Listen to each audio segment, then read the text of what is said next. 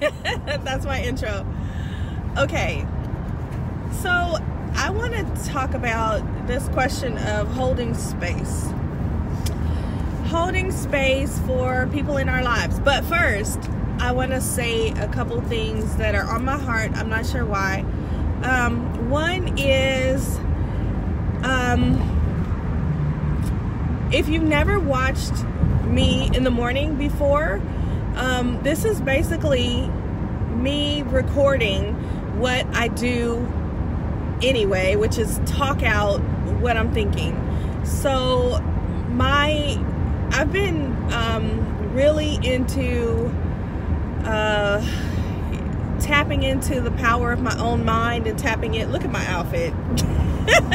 Tapping into the power of the universe and the fact that the universe is cooperating with me in creating the life that I want. And so that's been since January, and that's flight attendant cute. So what I've been doing, I've had this long commute for almost 2 years now, and it started out, I was listening to audiobooks, and then I discovered, or a podcast discovered me, or I discovered a podcast, and then I was listening to podcasts, so many podcasts. Fire Drill podcast was my favorite, and which led me into personal development, which led me into really changing my life. So, and even the way that I think about my life. So, it got to the point where I couldn't keep quiet anymore.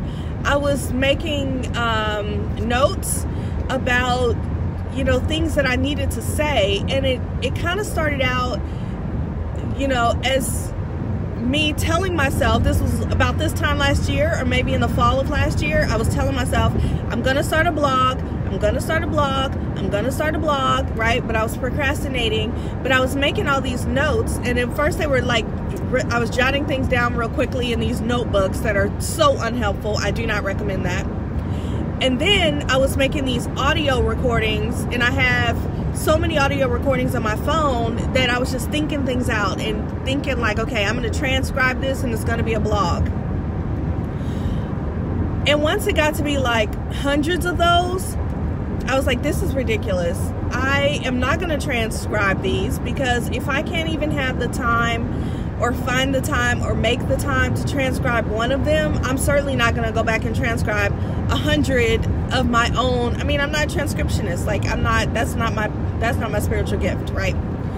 I do like to type, and I'm good at typing, but I'd rather do it, real time or whatever. Like, those can be inspiration, but they're not going to be my blog. I also realized when I listened back to a few of them that my thoughts had evolved so quickly that the person who wrote or who dictated those first 100 notes was not the same person who was going to be typing them back again. I had grown so much so quickly. So then I stopped recording them, and I was just like, no, we're not going to record them. We're just, and I talk about myself like in the plural form, like it's a we. I don't know why, but it's always worked for me. So I was like, okay, I'm not going to go back to those recordings. I'm going forward, and going back and thinking back and all that is just going to slow me down.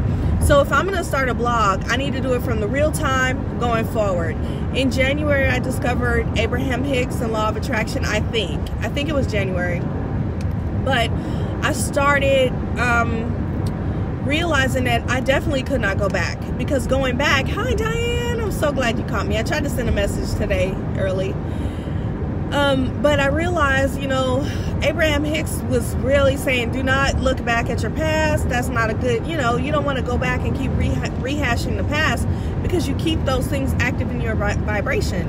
And my initial thought, how's the audio? Can you hear it okay, or do I need to put my ear thing in? Because I don't know if the road noise is loud or what. But my initial thought was that I would go back and start from the beginning of my midlife crisis journey and tell the story month by month of what I had learned through that month, because I was keeping notes, because I have a planner and I was using the homemade version of the budget diary, so I had exact notes of everything that was happening. Okay, perfect, thank you very much. So I could go back. I thought in my head, I was like, I could go back to last year and I could document everything that was happening step by step, how I got here.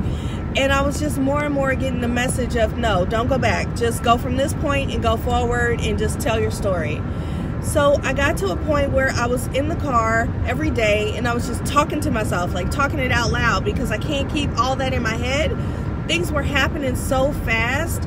I was tuned in. I was receiving inspired thoughts and, just developing so fast that I couldn't even keep up with my own thoughts. So I would just talk and I'd be like, okay, I had to turn off the radio, turn off the audiobook and be like, okay, this is what's going on right now. This is what I need to do. This is what's happening. Let me change this. Let me move that. And one day I was like, I need to just turn on the camera and record this and film this, and just instead of having a blog, that I turned to an audio blog, which is another step.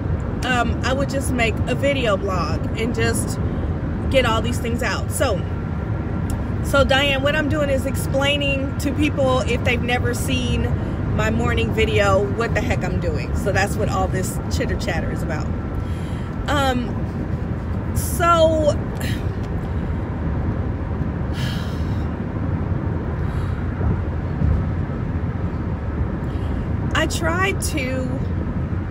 So I started documenting every day what I was thinking about as it was happening.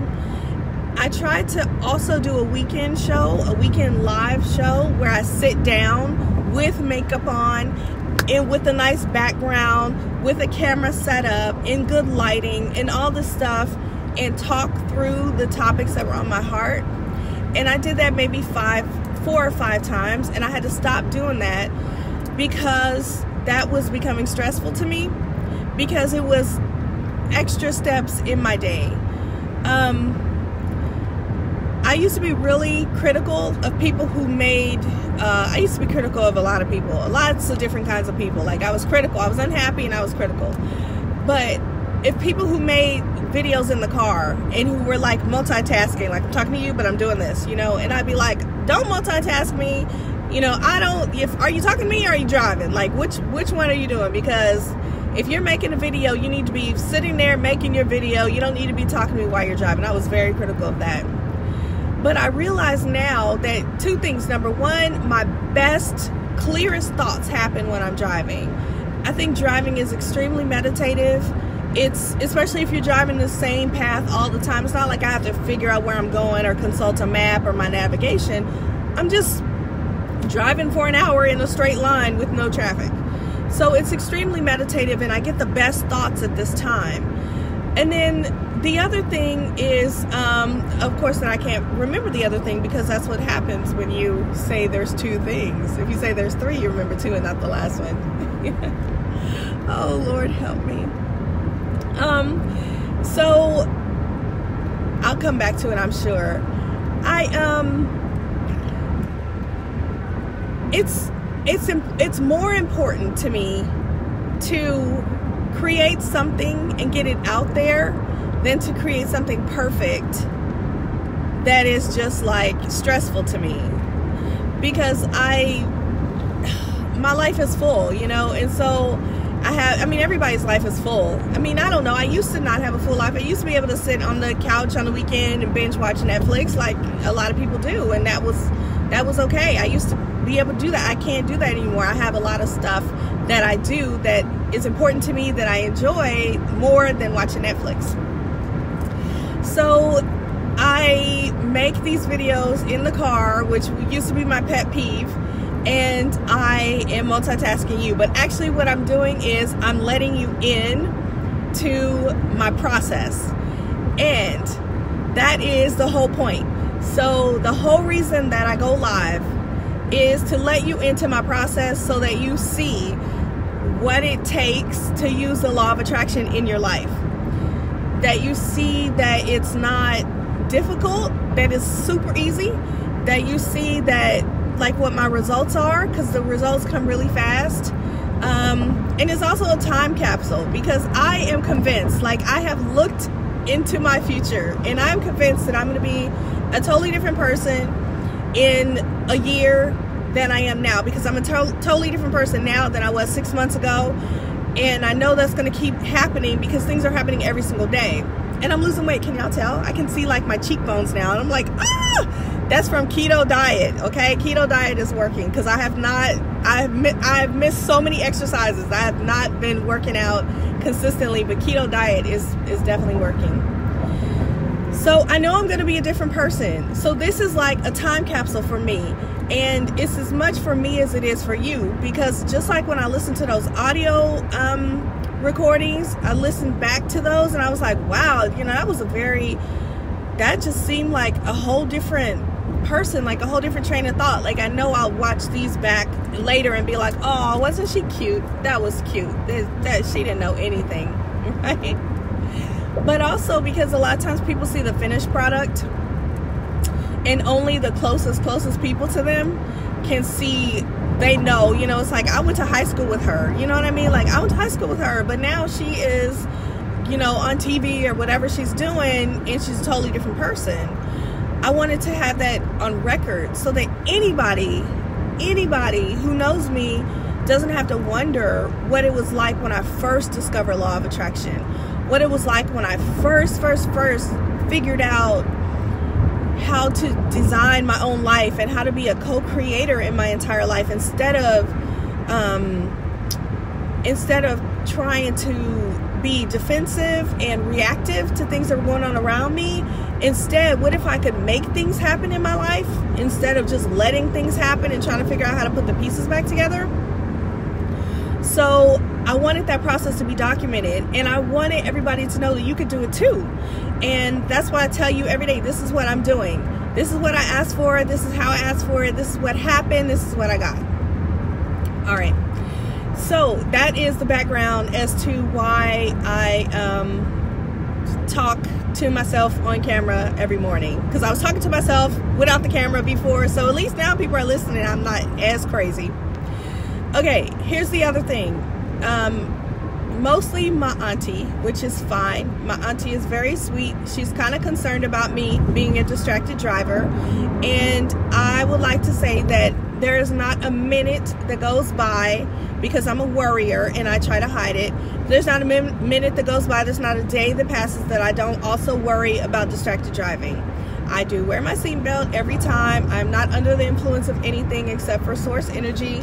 I am super uber careful, because it would be so traumatic for something to happen to me. I'm not even gonna say that, y'all. Let's turn our attention, our focus to something else.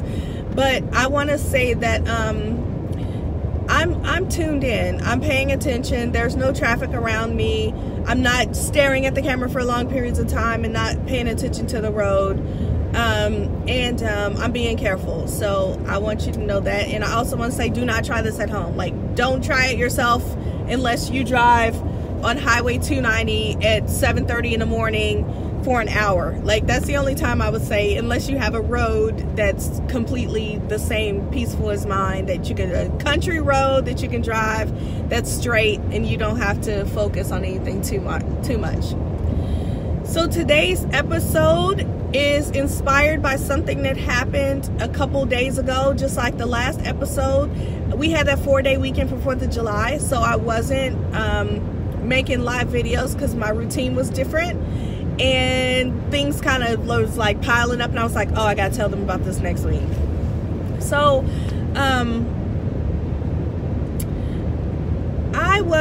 what was I doing? I was hanging out on my friend Mia, and I'll link the stuff below if I remember. I was hanging out on my friend Mia's website, which is beautiful, miahimstad.com. And she has an opt-in that pops up immediately that I need to make an opt-in that pops up immediately too. She has an opt-in that pops up immediately. It's a printable, and it says input, output. And I had no idea what that meant. So the first 5 times I ever saw it, I ignored it. And then finally I realized that at the top of the printable, there was a quote, and there was a source for the quote, which is the smartest thing that she could ever do. because the source for the quote was a woman, I think her name is January Harshay. Harshay may be a little fancy, it might just be harsh, but January Harshay, Harshe, and her husband have a podcast. So this is how things happen. So just to like give you the inside scoop, this is how things happen. If you are at point A and you're trying to get to point B in your life, this is how the universe will line things up. It's kind of like, you never know. Like, I wouldn't just go to this podcast, right? Like, this pop-up would have to pop up 5 times for me to finally read the small print that led me to see who is January Harshay, to realize, oh, this person has a podcast, to actually go immediately to my podcast app and download the podcast and listen to the podcast and get completely transformed by this podcast, which leads me to have an inspired thought to tell you something that I learned in the podcast. So this is how things happen. And so when I talk about law of attraction, I talk about getting your vibration right. So you get yourself in a good mental place where you're attracting things that are similar to the things you're putting out. If you're putting out negative energy, you're going to get a lot of negative energy. But if you're putting out positive energy, things like this will happen. And one thing will lead to another, will lead to another, will lead to another. All this stuff happened in a span of like 15 minutes. From the time of me reading the small print on her opt-in, her little printable, till the time of me deciding that I wanted to talk to you about this was like 15 minutes, because it was just that amazing. And hopefully it blesses you.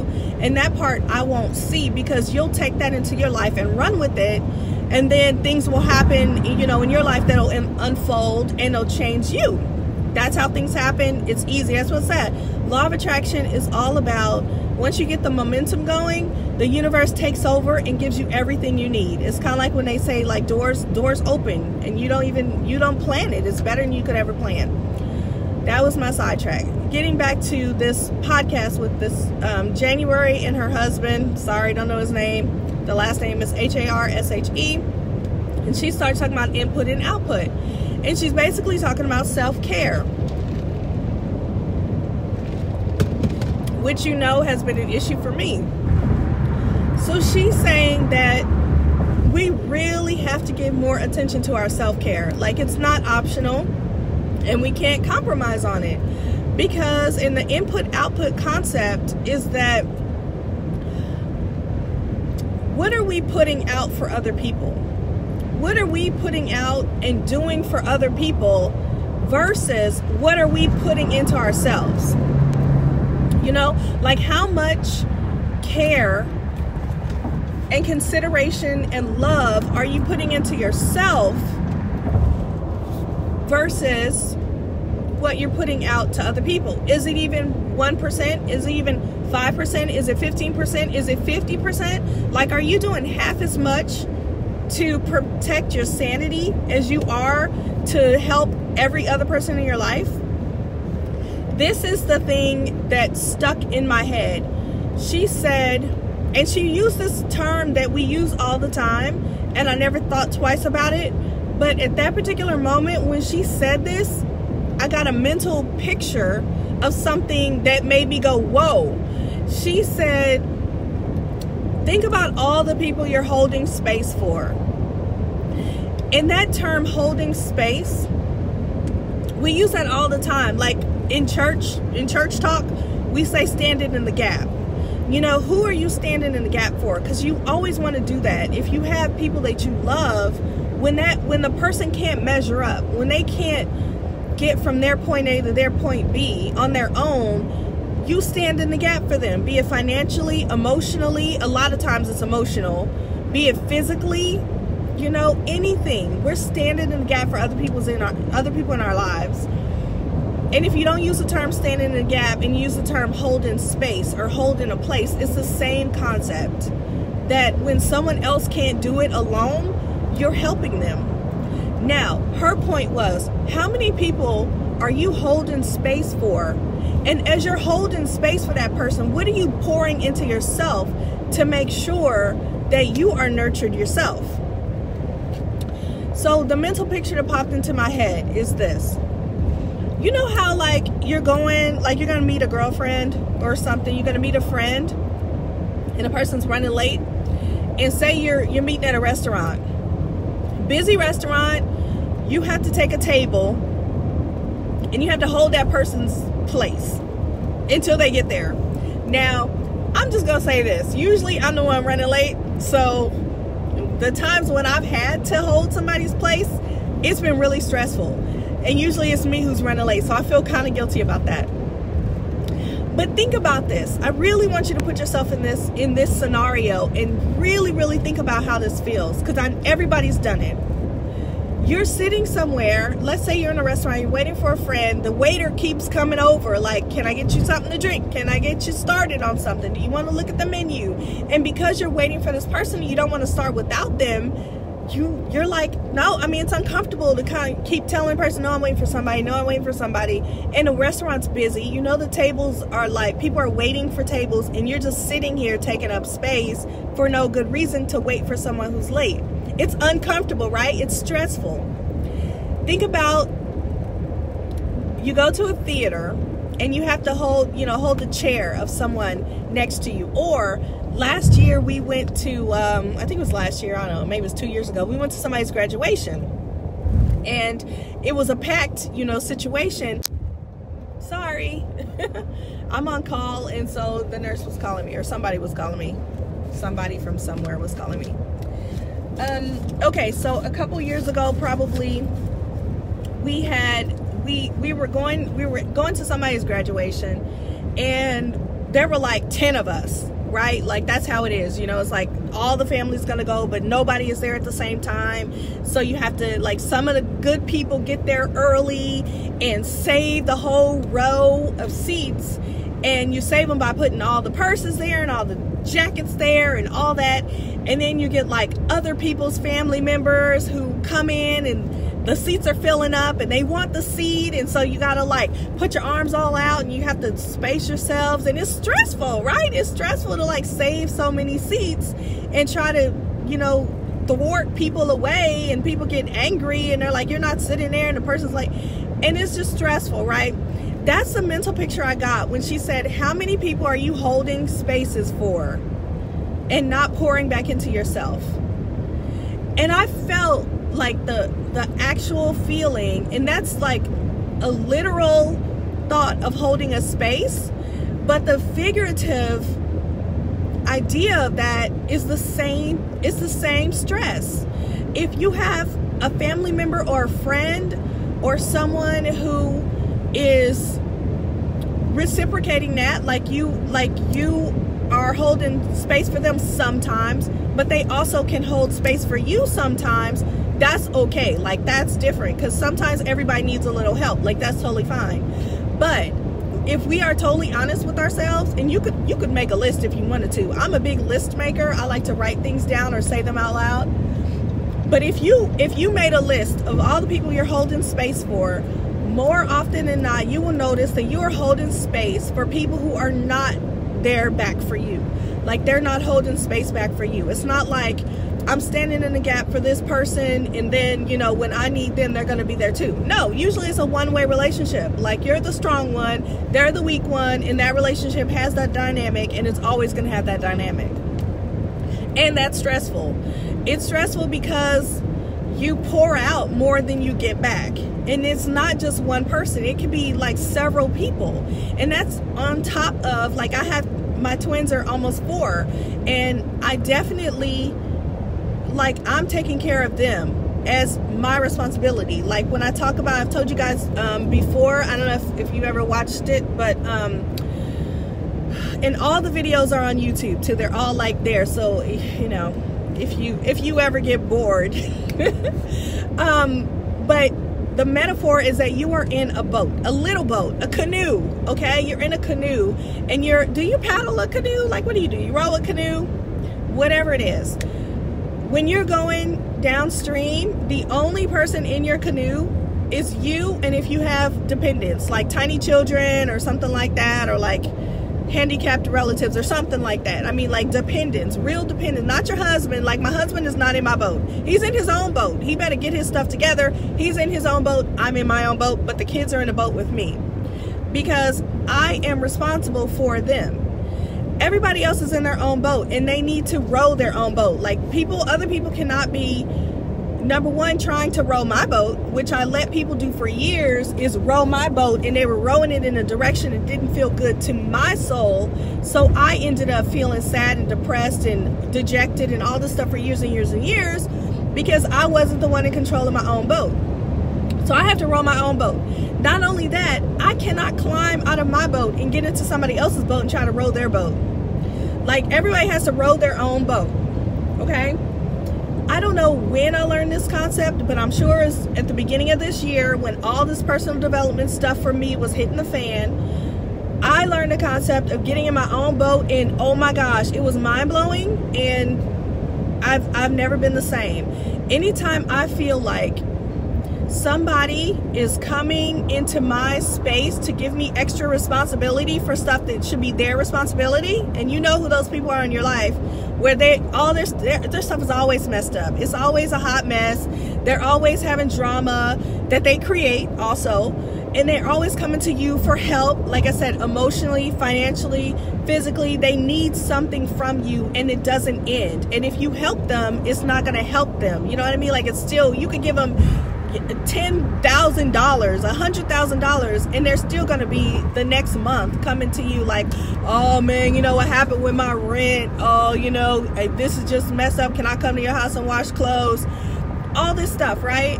So those people are not in your boat, right? You don't have to get out of your boat and go row their boat for a little while and be like, let me help you. I just want to help. No. So that was life-changing for me because that gave me permission to stay in my own boat, take care of my kids, and let everybody else figure it out. Now, if you are holding space for someone else or standing in a gap for someone else who is not consistently reciprocating that, or who is like an energy vampire who constantly needs, and you're constantly giving, and you're not refilling your own self, that's a recipe for burnout. That is bad, bad news. And so that's what this whole episode was about. Input, output, who are you holding space for? And I had such a vivid picture of holding someone's place. When that person, you know, is running late or whatever happened, and I'm trying to keep their space protected to the detriment of my own sanity and peace. My peace, my calm is going away because I'm trying to help someone else. And once that happens too many times, it's not worth it. Okay, now the flip side of that, like I said, is usually me who's running late. So the flip side of that is the person who is running late. Now that could be stressful. Like when I'm running late, I do feel stressed because I don't like to make people wait. But some people don't, you know, they're just chronically like inconsiderate. And when you're the person who is having their place held, you are totally fine, because you know, usually if the person is they're gonna take care of you. Like, they're gonna save your seat. They're gonna save your seat. It's gonna be fine. Let me tell you a story that happened recently. My cousin was she was gonna graduate, but they didn't have enough tickets for the auditorium, and so they were having this separate ceremony for people who whose families couldn't fit, like with the 3 tickets or whatever they got. They were gonna have the separate ceremony. So she had that, and I was coming from work directly to Prairie View to go to that. I was running late from work, and by the time I got there, which wasn't very late after the thing started, the place was filled to capacity, and there were fire marshals standing at the door, and the fire marshals would not let me in. My mother, my stepdad, everybody from my family, my grandma, my aunties, everybody was in there, and they were holding a seat for me. Now, I decided, because these days I try not to get stressed out. I decided that instead of standing there, instead of arguing with the fire marshal, because there were several people outside waiting, and the fire marshals were like, they're not going to negotiate with you. I couldn't say like, my mom is holding my seat. They're kind of like, we don't care, you ain't getting in. It's already filled to capacity. So I decided I'm just going to walk around, look at them, because I graduated from Prairie View, and I said, let me go and see what's changed. I haven't been here in a long time. So I turned on live, and it was like one of my first live videos, and I made a live walking around at Prairie View, and it was just wonderful, and you know, I really enjoyed it. And I just basically made lemonade out of lemons, because I couldn't, there was no way I was getting into that that auditorium. The fire marshals were standing at the door. Well, my mom was inside, little did I know, saving my seat. And they were like very combative African-American parents and grandparents and aunts and uncles trying to get my seat. And my mom was like not swinging, she wasn't fighting, but she was pretty stressed out trying to save my seat. And she let me know that afterwards. She let me know, she's like, what happened to you? And you know, well, what I think happened, I think she saw my live video later. I think later that night she saw my live video and was like, were you there the whole time and you did not come inside the auditorium? I was in there and all those people were trying to crucify me for your seat. That's not how she said it, but that's how I heard it.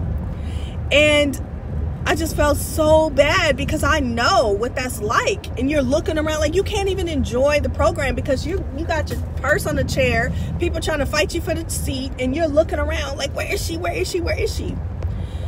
Meanwhile, I'm outside having a grand old time making a video. And they held my seat the whole time. So just telling you that story so that you can understand that when you are pouring out of yourself to hold someone else's space, that other person may not even realize. They may be having a wonderful time and may not even realize how stressful it is for you to do that.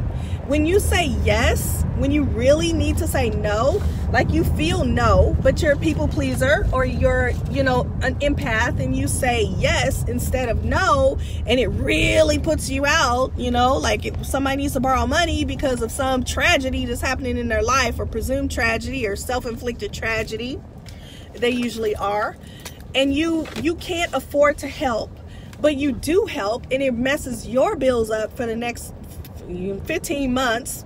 That happened to me. Then you know, that person doesn't realize what all you're going through to help them. They don't realize it. They come back later and just be like, hey, by the way, can you do that for me again? And you're like, no.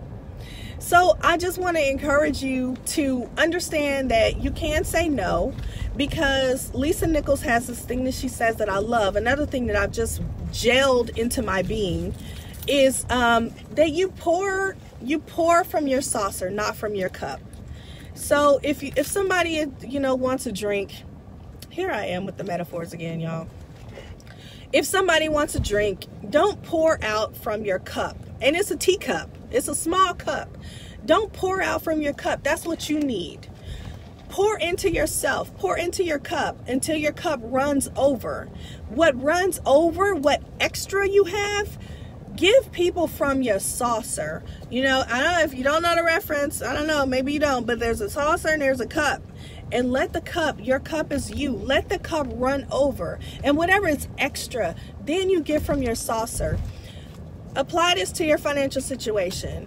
If you are in debt yourself, your cup is empty. If you're behind on your bills, your cup is empty. So when I was in debt, I was deep in debt, and I'm still lending to people. I'm lending, and I don't have it to lend. Like, I owe it to somebody else. So how am I lending it to you?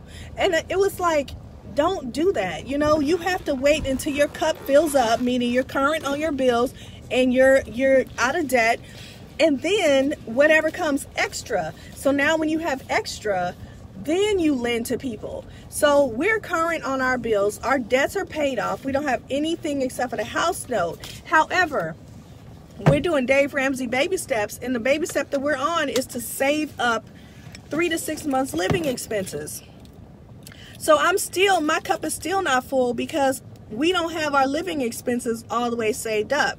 So if somebody came to me now and was like, girl, I know you debt free, so let me get blah, blah, blah, blah. I'm still going to say no. I'm still going to say no, because my cup is not filled yet. My goals that I have for myself, I'm not at the point where I'm ready.